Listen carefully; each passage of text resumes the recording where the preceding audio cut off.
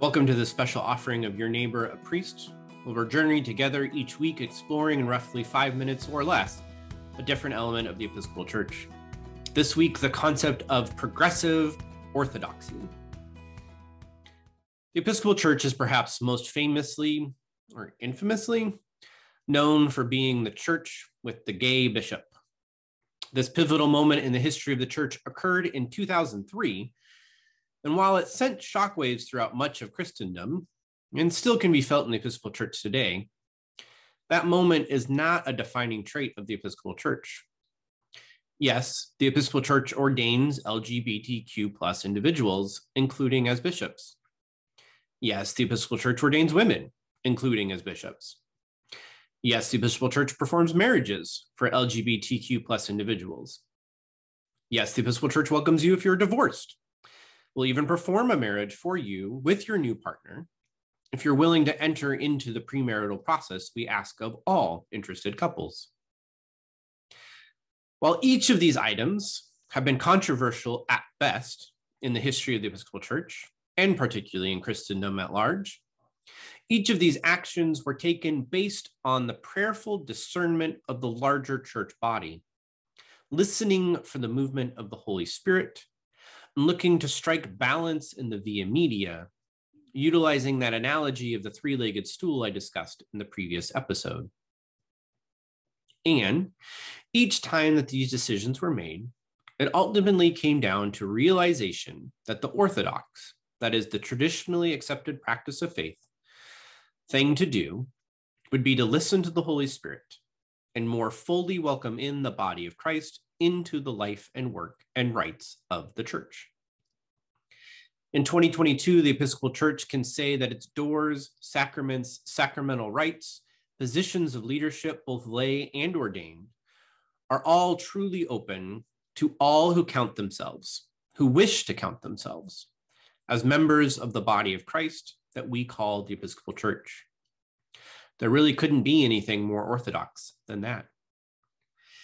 In addition to these decisions of religious inclusion, the Episcopal Church is sometimes attacked for being a liberal church due to our work with and advocacy for the homeless and hungry, our dedication to the work of racial reconciliation within our church and among our communities, and our commitment to the care of creation in addressing the global catastrophe that is climate change. There's often pushback against clergy in particular for addressing these ministry areas as bringing politics into the pulpit. It's the reality of our day and age that nearly every aspect of our lives has become politicized in some way. So addressing the realities of our lives is political. But where the distinction lies for most clergy is to never engage in partisan politics from the pulpit, rather speaking solely to the call that we have received from Christ to care for our neighbor, to love God, love our neighbor as ourselves. This includes living into Matthew chapter 25, where we are called to house and feed the stranger and the hungry, to care for the sick, to clothe the naked, to visit the sick and imprisoned, to seek and see the humanity and dignity of every human being, every single person, and asking that that same humanity and dignity be recognized by others.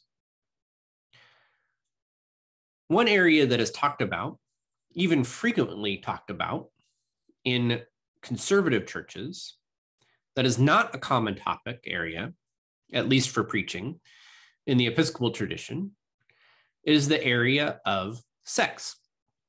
Specifically, the expectations of submission by married women in relation to their husbands.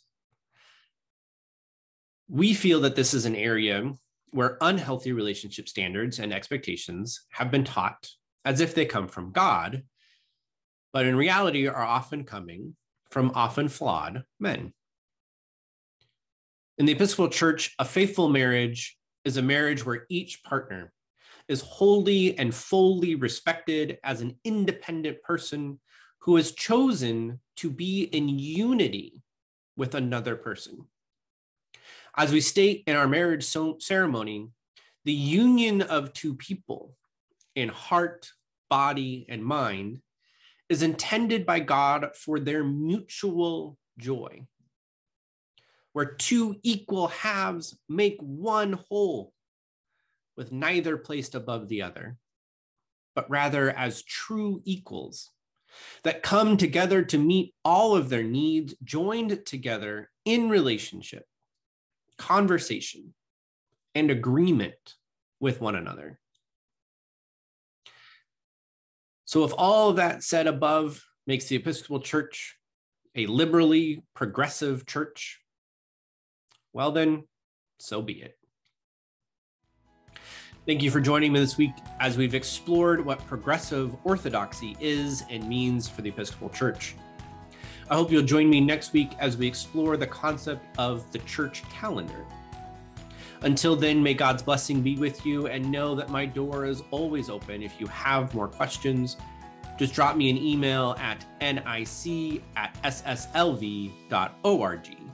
and we can find a time to meet, share a cup of coffee or tea, and talk more about this church that I love.